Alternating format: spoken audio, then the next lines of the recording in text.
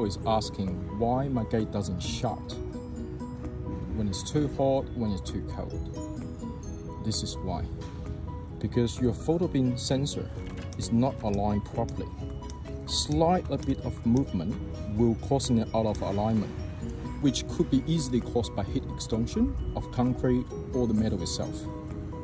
So what we need to do is to realign this properly, make sure that the bin shoot to the reflector is at the center of the bin. So even there is a touch of movement, it's not going to cause the photo bin sensors out of alignment. Once we have the alignment done properly, what we should be able to see is when you're shaking the reflective photo bin, the status light stays consistently on green. So even you shaking it, go up, down, left and right, it's not going to change the status of it. It only happens when the bin is blocked. Now we can call the alignment is done properly.